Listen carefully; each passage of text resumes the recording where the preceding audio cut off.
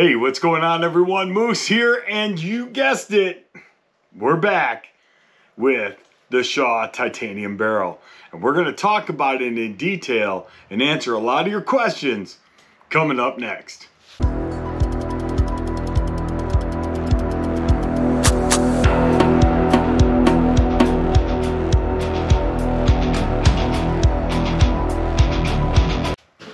All right, guys, so there was a flood of questions. I even got emails off this video.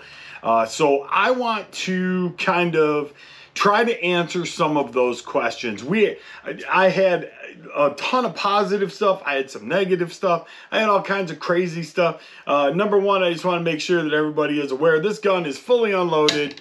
There is nothing in the magazine. It's just an empty mag just for aesthetics. But in the meantime, we'll leave the bolt open. It is 100% completely unloaded.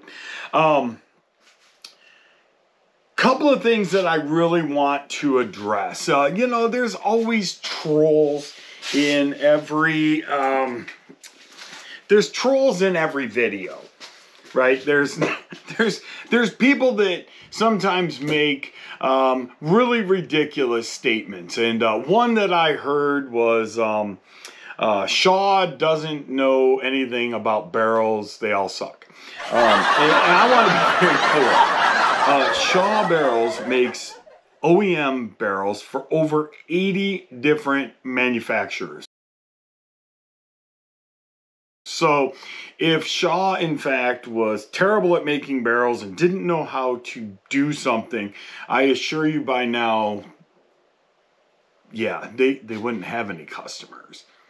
80 OEM barrel companies, or they make barrels for 80 OEMs. So it's kind of like, you know, the people that used to hate on other companies that make so many, you know, there's only so many barrel companies in the world, right, that make OEM barrels. So chances are you probably own a gun, whether you know it or not, that is using a Shaw barrel. So I would say that they are experts in what they do. So, all right, I did take some notes.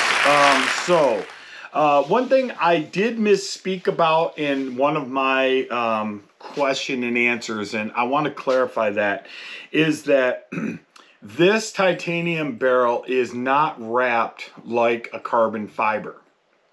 It has a stainless barrel that has an OD of 5/8 of an inch until the taper begins. So the bore is 5/8 of an inch.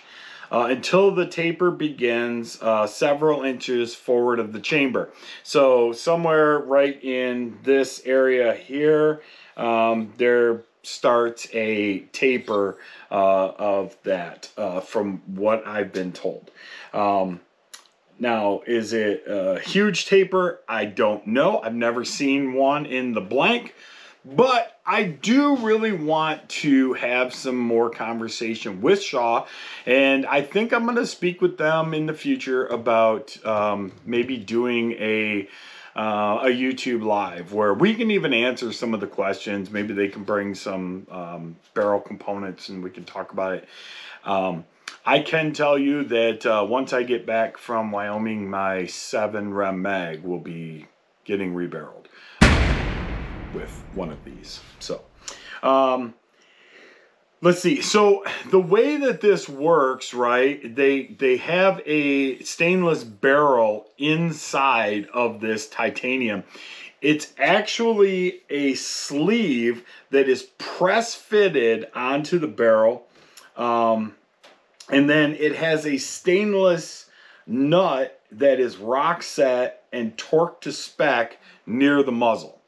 Okay, so for those of you guys that have been following my channel for a long time, you know that before doing the firearm stuff, I was really into the air gun industry. I worked on a ton of FX air guns, did a whole bunch of work with those air guns and a lot of others as well. I've shot just about, as a matter of fact, I have shot every major or even middle of the road air gun manufacturer in the world. very few that I have not, and if the ones that I haven't would be some of your just rebranded stuff, right? But this is basically the exact same thing as the FX Impact's tension barrel system. And one thing that we covered when I talked about that was that torque setting, right? Is getting that thing exactly harmonized by the amount of torque that we put on there. So the way that a barrel sleeve works is you would have, and I'm going to use these as a matter of fact, this I believe was one of the tubes from one of the tension barrels. You would have a barrel inside of a tensioned sleeve, and when it was placed inside, you would apply torque to it, which would basically take the barrel and pull it taut, right? If you were to have like a floppy barrel, you know, your harmonics are gonna woo, woo, woo, all over the place. The more tension that you pull apart on, right? Apart, the tighter this becomes, and the less waves or nodes you will see in that barrel. So that's really how the tension system works. And one thing that that I learned through talking with the guys at Shaw is that it took a ton of research to figure out what that torque setting was in order to keep those nodes as flat as possible, right? Every barrel flexes.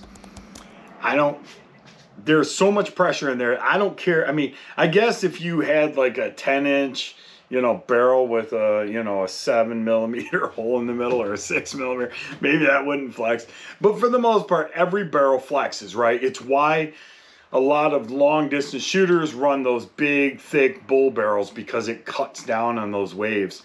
But they're very heavy. So in order to combat that, you would do a tensioning system. This is definitely going to be the lightest way to do so, right? Without it being a super pencil barrel that, you know, one shot and it's like, you know, you can't even touch the barrel.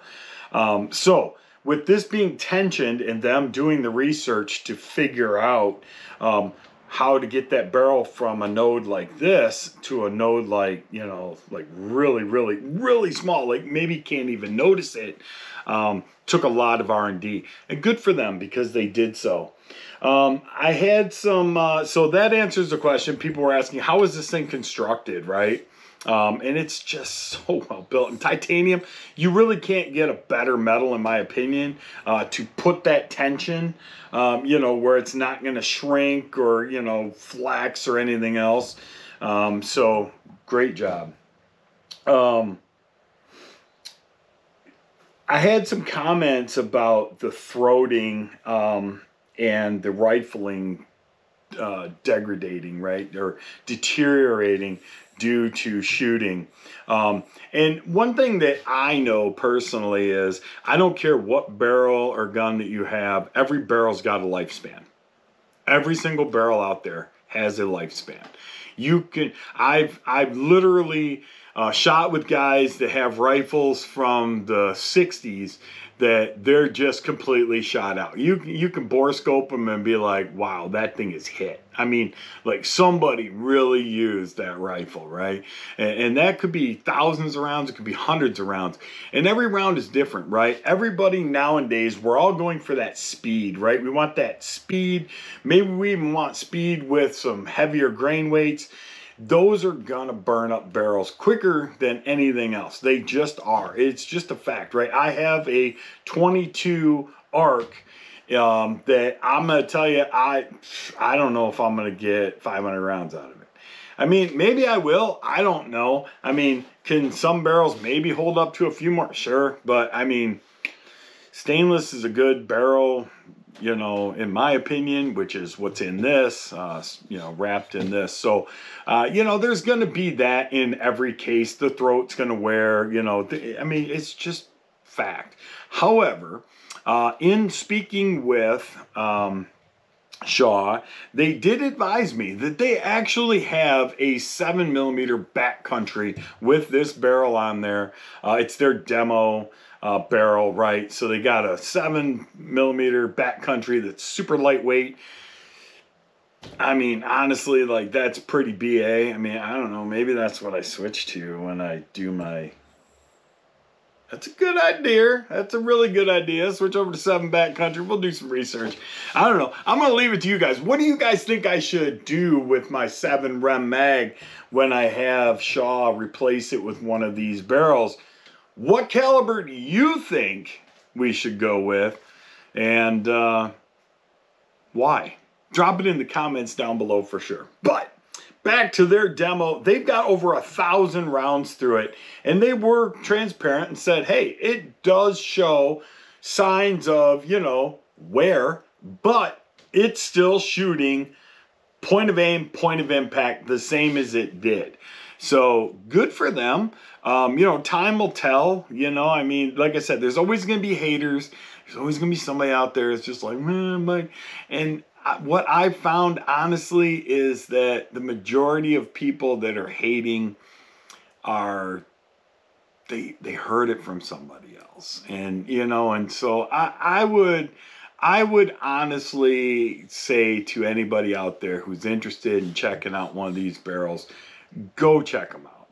I can tell you this thing is phenomenal. It shoots very well. This is a super lightweight gun. I did have some comments about, man, that muzzle rise, that thing jumped all over the place. This is a 7.5 pound gun shooting a 6mm Creedmoor. I mean, there's not a lot of recoil on my shoulder, but it's extremely violent. I mean, it is what it is.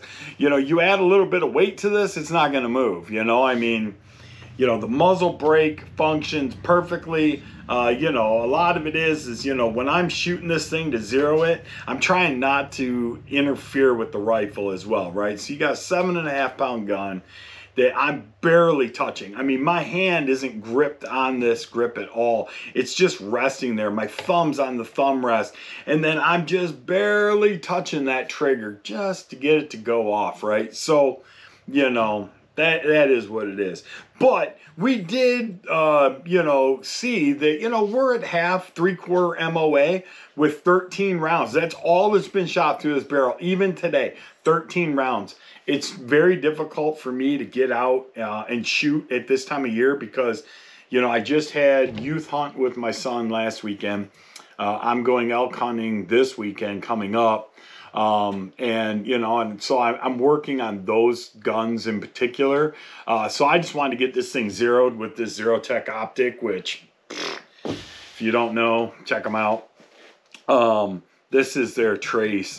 This is one of my favorite scopes that Zerotech has, and they are just, I absolutely love the optics. So, yeah, I would say that, honestly, like, just go check these guys out. You know, I'm going to bring you guys more videos. We're going to shoot a ton more. I actually have some newer ammo now, or some different ammo. You know, previous to receiving this, I was able to find one box of Hornady Black in 6 Creedmoor at my local Dunham's. So nobody else local really stocks it. So I did order some Federal Premium. So, you know, we'll go out and shoot some of that. I am going to do some reloading on this as well. So there's a lot more to come. Definitely check these guys out. Shaw barrels, just phenomenal. Love it. 6mm Creedmoor. If you don't know, now you do. Don't think this is some kind of bandwagon thing. The round shoots. Till next time, be good to each other. God bless. See ya.